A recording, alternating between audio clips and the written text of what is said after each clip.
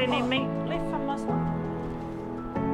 Being a mum is my #1 job. You know, everything I do to make sure that my boys are coming through with the same values, the same work ethic, the same resilience that I try and show in other areas of my life.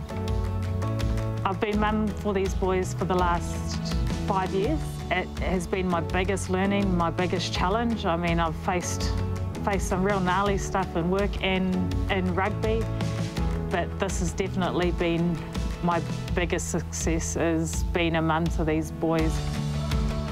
The balance is definitely a work in progress. What I've found works for me the most is being present where I am. After school.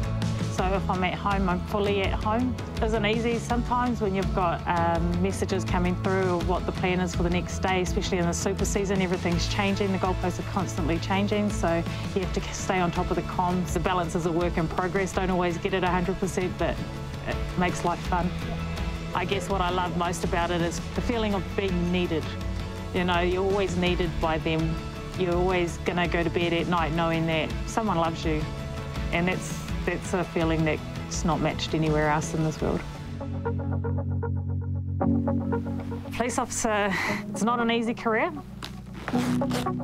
Definitely a career that draws the high-performing, the resilience. If you're looking for something that's challenging, policing is definitely it. If police are being called, then you're not responding to a nice situation, are you? So, like, not every interaction's pretty. Not a lot of people like the uniform, and not a lot of people respond well to the uniform. You get 10 million no's or 10 million confrontations, and you'll get one yes, one celebration, and that's the one that you hold on to take you through to the next day. So you just keep going. They've got the best fry bread down here. What's the time? 10:30. They should have some now. Go buy some fry bread.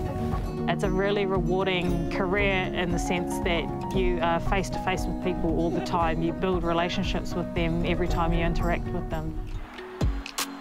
Sky Rugby Aupiki, the first in history. It's an overwhelming feeling to know that I can actually be part of it. A dream I never had. It's a space that really fills the cup.